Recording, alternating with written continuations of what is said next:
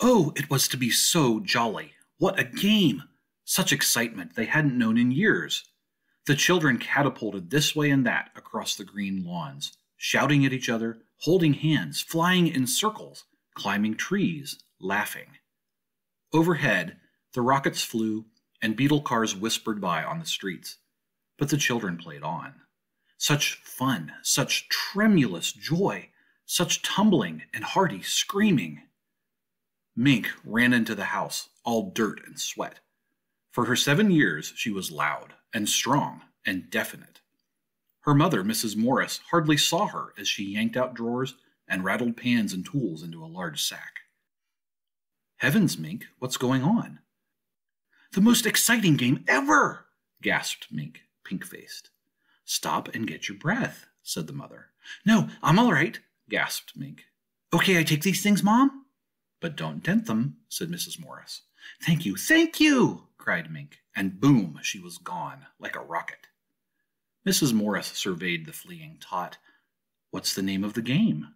Invasion, said Mink. The door slammed.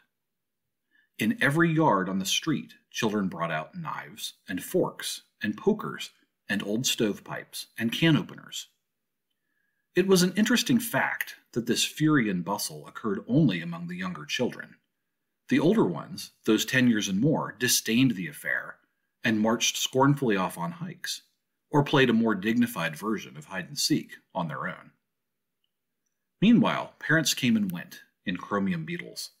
Repairmen came to repair the vacuum elevators in houses, to fix fluttering television sets, or hammer upon stubborn food delivery tubes.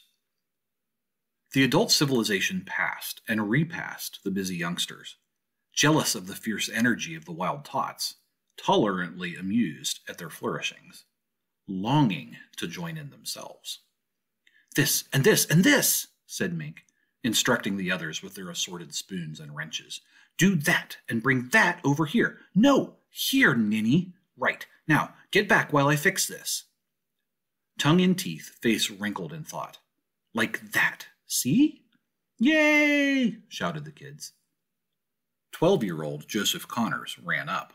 Go away, said Mink straight at him. I want to play, said Joseph. Can't, said Mink. Why not? You would just make fun of us. Honest, I wouldn't. No, we know you. Go away, or we'll kick you. Another 12-year-old boy whirred by on little motor skates. Aye, Joe, come on, let them sissies play. Joseph showed reluctance and a certain wistfulness. I want to play, he said. You're old, said Mink firmly. Not that old, said Joe sensibly. You'd only laugh and spoil the invasion.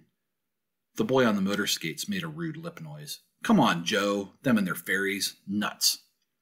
Joseph walked off slowly. He kept looking back, all down the block. Mink was already busy again. She made a kind of apparatus with her gathered equipment. She had appointed another little girl with a pad and pencil to take down notes in painful, slow scribbles. Their voices rose and fell in the warm sunlight. All around them, the city hummed. The streets were lined with good green and peaceful trees. Only the wind made a conflict across the city, across the country, across the continent. In 1,000 other cities, there were trees and children and avenues, businessmen in their quiet offices, taping their voices or watching televisors. Rockets hovered like darning needles in the blue sky. There was the universal quiet conceit and easiness of men accustomed to peace, quite certain there would never be trouble again. Arm in arm, men all over Earth were a united front. The perfect weapons were held in equal trust by all nations.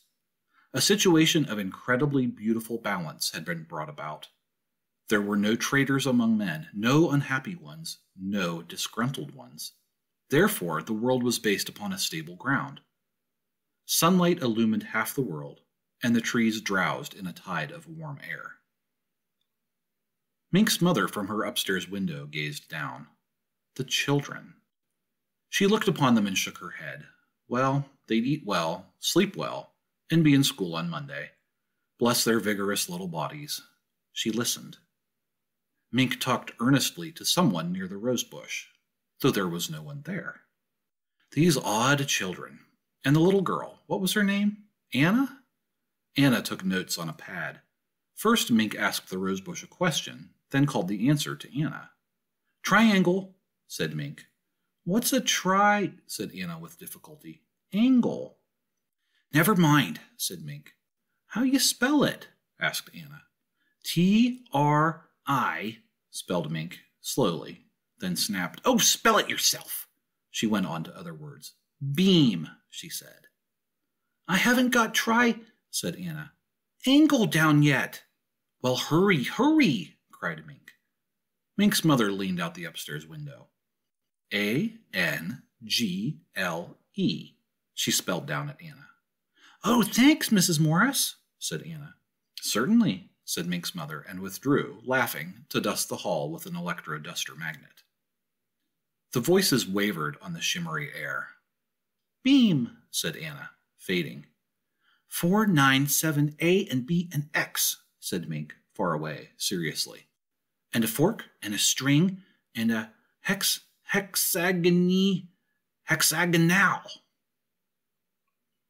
At lunch, Mink gulped milk at one toss and was at the door. Her mother slapped the table. You sit right back down, commanded Mrs. Morris. Hot soup in a minute. She poked a red button on the kitchen butler, and 10 seconds later, something landed with a bump in the rubber receiver. Mrs. Morris opened it, took out a can with a pair of aluminum holders, unsealed it with a flick, and poured hot soup into a bowl. During all this, Mink fidgeted. Hurry, Mom, this is a matter of life and death. Aw. I was the same way at your age, always life and death, I know. Mink banged away at the soup. Slow down, said Mom. Can't, said Mink. Drill's waiting for me. Who's Drill? What a peculiar name, said Mom. You don't know him, said Mink. A new boy in the neighborhood? Asked Mom. He's new, all right, said Mink. She started on her second bowl. Which one is Drill? Asked Mom. He's around, said Mink evasively. You'll make fun. Everybody pokes fun. Gee darn. Is Drill shy? Yes. No. In a way. Gosh, Mom, I gotta run if we want to have the invasion. Who's invading what? Martians invading Earth. Well, not exactly Martians. They're, I don't know, from up. She pointed with her spoon. And inside, said Mom, touching Mink's feverish brow. Mink rebelled. You're laughing. You'll kill Drill and everybody. I didn't mean to, said Mom. Drill's a Martian? No, he's, well, maybe from Jupiter or Saturn or Venus. Anyway, he's had a hard time. I imagine. Mrs. Morris hid her mouth behind her hand. They couldn't figure a way to attack Earth. We're impregnable, said Mom in mock seriousness. That's the word Drill used. That was the word, Mom. My. Drill's a brilliant little boy. 2-bit words. They couldn't figure a way to attack, Mom. Drill says, in order to make a good fight, you got to have a new way of surprising people. That way you win. And he says, also, you got to have help from your enemy. A fifth column, said Mom. Yeah, that's what Drill said. And they couldn't figure a way to surprise Earth or get help. No wonder. We're pretty darn strong, laughed Mom, cleaning up. Mink sat there, staring at the table, seeing what she was talking about. Until one day, whispered Mink melodramatically, they thought of children. Well, said Mrs. Morris brightly. And they thought of how grown-ups are so busy they never look under rose bushes or on lawns. Only for snails and fungus. And then there's something about dim-dims. Dim-dims? Dimensions. Dimensions. 4 of them. And there's something about kids under 9 and imagination. It's real funny to hear Drill talk. Mrs. Morris was tired. Well, it must be funny. You're keeping Drill waiting now. It's getting late in the day, and if you want to have your invasion before your supper bath, you'd better jump. Do I have to take a bath? Growled Mink. You do. Why is it children hate water? No matter what age you live in, children hate water behind the ears. Drill says I won't have to take baths, said Mink. Oh, he does he? He told all the kids that. No more baths, and we can stay up till 10 o'clock and go to 2 televisor shows on Saturday instead of 1. Well, Mr. Drill better mind his P's and Q's. I'll call up his mother and... Mink went to the door. We're having trouble with guys like Pete Britz and Dale Jarrett. They're growing up. They make fun. They're worse than parents. They just won't believe in drill. They're so snooty because they're growing up. You'd think they'd know better. They were little only a couple of years ago. I hate them worst. We'll kill them first. Your father and I last. Drill says you're dangerous. Know why? Because you don't believe in Martians. They're going to let us run the world. Well, not just us, but the kids over in the next block too. I might be queen. She opened the door. Mom? Yes? What's logic? Logic? Why, dear, logic is knowing what things are true and not true. He mentioned that, said Mink.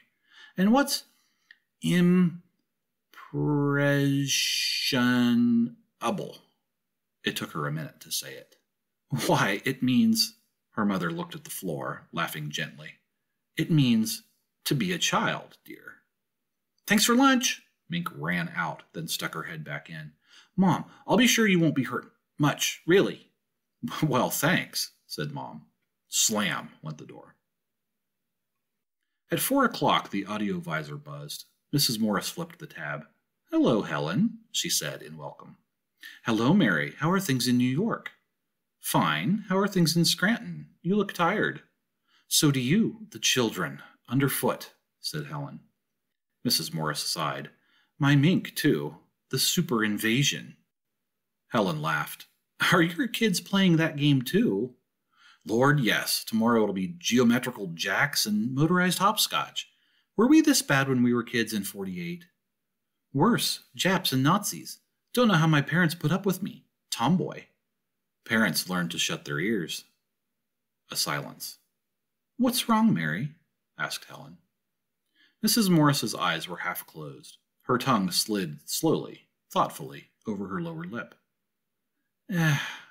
She jerked. Oh, nothing. Just thought about that. Shutting ears and such. Never mind, where were we? My boy Tim's got a crush on some guy named Drill, I think it was. Must be a new password. Mink likes him too. Didn't know it got as far as New York. Word of mouth, I imagine. Looks like a scrap drive. I talked to Josephine and she said her kids, that's in Boston, are wild on this new game. It's sweeping the country. At this moment, Mink trotted into the kitchen to gulp a glass of water. Mrs. Morris turned. How are things going? Almost finished, said Mink.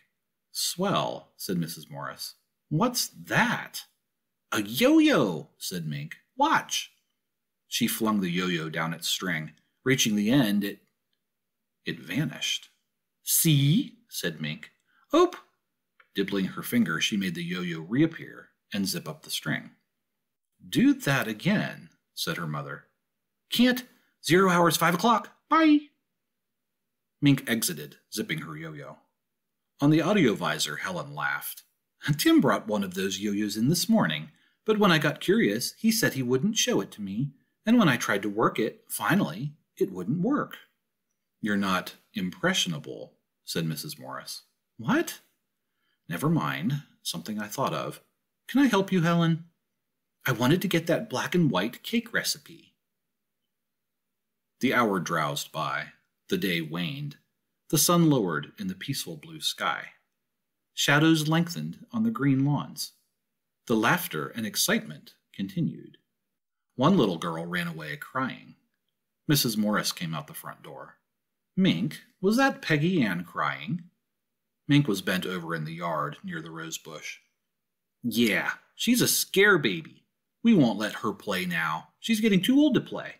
I guess she grew up all of a sudden. Is that why she cried? Nonsense. Give me a civil answer, young lady, or inside you come. Mink whirled in consternation, mixed with irritation. I can't quit now. It's almost time. I'll be good. I'm sorry. Did you hit Peggy Ann? No, honest, you ask her. It was something, well, she's just a scaredy pants. The ring of children drew in around Mink, where she scowled at her work with spoons and a kind of square-shaped arrangement of hammers and pipes. There And there, murmured Mink. What's wrong? Said Mrs. Morris. Drill's stuck. Halfway. If we could only get him all the way through, it'll be easier. Then all the others could come through after him. Can I help? No, thanks. I'll fix it. All right. I'll call you for your bath in half an hour. I'm tired of watching you. She went in and sat in the electric relaxing chair, sipping a little beer from a half-empty glass. The chair massaged her back. Children, children, children and love and hate, side by side. Sometimes children loved you, hated you, all in half a second. Strange children. Did they ever forget or forgive the whippings and the harsh, strict words of command? She wondered. How can you ever forget or forgive those over and above you, those tall and silly dictators? Time passed. A curious, waiting silence came upon the street, deepening. 5 o'clock.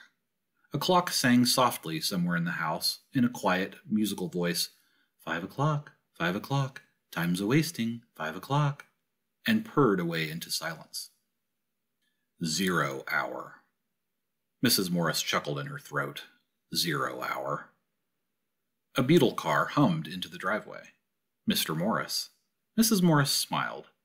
Mr. Morris got out of the beetle, locked it, and called hello to Mink at her work. Mink ignored him. He laughed and stood a moment watching the children in their business. Then he walked up the front steps. Hello, darling. Hello, Henry.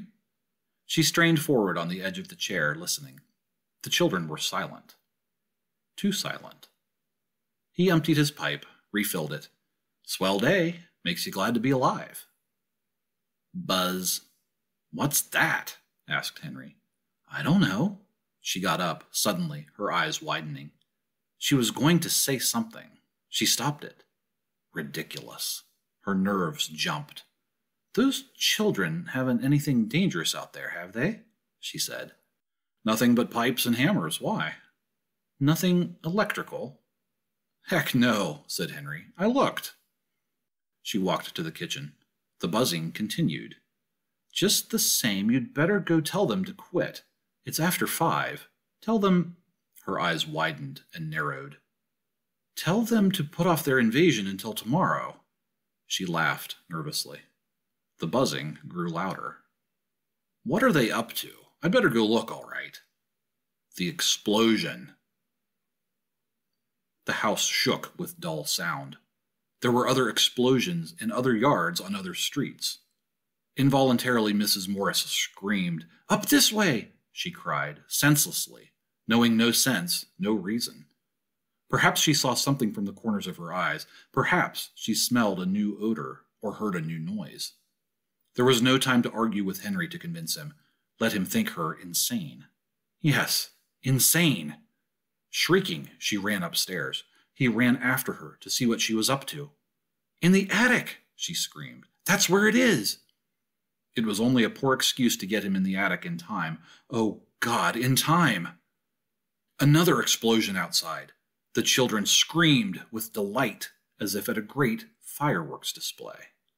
It's not in the attic, cried Henry. It's outside. No, no. Wheezing, gasping, she fumbled at the attic door. I'll show you. Hurry, I'll show you. They tumbled into the attic. She slammed the door, locked it, took the key, threw it into a far, cluttered corner. She was babbling wild stuff now. It came out of her, all the subconscious suspicion and fear that had gathered secretly all afternoon and fermented like a wine in her. All the little revelations and knowledges and sense that had bothered her all day, and which she had logically and carefully and sensibly rejected and censored. Now it exploded in her and shook her to bits. There, there, she said, sobbing against the door. We're safe until tonight. Maybe we can sneak out. Maybe we can escape. Henry blew up too, but for another reason. Are you crazy? Why'd you throw that key away? Damn it, honey. Yes, I'm crazy, if it helps, but stay here with me. I don't know how in hell I can get out. Quiet. They'll hear us. Oh, God, they'll find us soon enough. Below them, Mink's voice. The husband stopped. There was a great universal humming and sizzling, a screaming and giggling. Downstairs, the audio televisor buzzed and buzzed insistently, alarmingly, violently. Is that Helen calling? Thought Mrs. Morris. And is she calling about what I think she's calling about?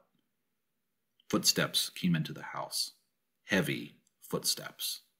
Who's coming in my house? Demanded Henry angrily. Who's tramping around down there? Heavy feet. 20, 30, 40, 50 of them. 50 persons crowding into the house. The humming, the giggling of the children. This way, cried Mink below. Who's downstairs? Roared Henry. Who's there? Hush. Oh, no, no, no, no, said his wife weakly, holding him. Please be quiet. They might go away. Mom? Called Mink. Dad? A pause. Where are you? Heavy footsteps. Heavy. Heavy. Very heavy footsteps came up the stairs. Mink leading them. Mom? A hesitation. Dad? A waiting. A silence. Humming. Footsteps toward the attic. Mink's first. They trembled together in silence in the attic, Mr. and Mrs. Morris. For some reason, the electric humming, the queer, cold light suddenly visible under the door crack, the strange odor, and the alien sound of eagerness in Mink's voice finally got through to Henry Morris, too. He stood, shivering in the dark silence, his wife beside him. Mom? Dad? Footsteps. A little humming sound. The attic lock melted. The door opened. Mink peered inside, tall blue shadows behind her. Peek-a-boo, said Mink.